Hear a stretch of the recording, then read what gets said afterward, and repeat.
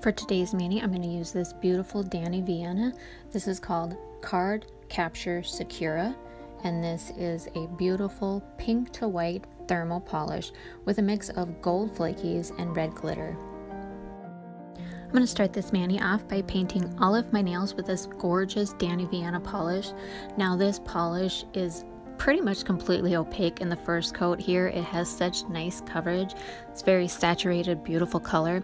I think it looks really pretty with that gold flakies and then the red glitters. I think it's beautiful. There is just enough in there that it really surprises you and looks excellent when your hand catches the light, and those glitters just really sparkle. Very cool polish.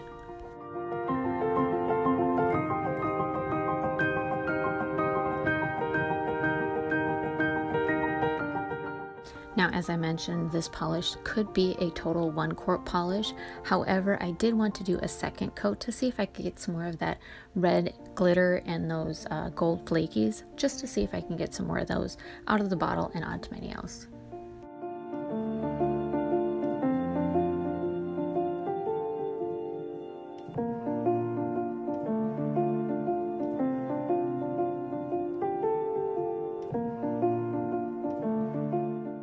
Now using Maniology's Bam White stamping polish and then a stamping plate here by Bundle Monster, which is now Maniology. This one is Celebration BPX-L008. I'm going to pick up this star design. This stamping design is a bit longer than my nails here, so I'm going to be able to just turn my stamper head around and then place this on another nail, just using that same design. I did do this for the next 2 nails too.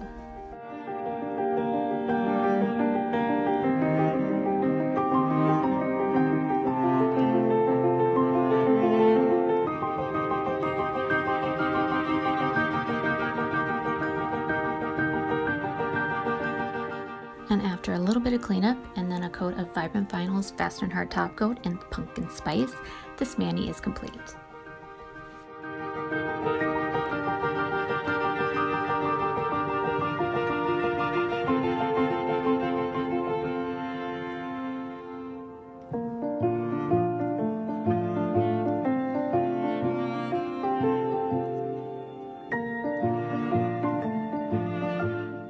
And here is my final design. I hope you guys enjoyed this one. This is a thermal polish, so I did take pictures of it in its warm state and in its cool state. The cool state here, pink, was very pretty, but then when it was in the white warm state, I absolutely loved it. I thought it was so pretty. Please leave any comments or suggestions below, and I will see you in the next one.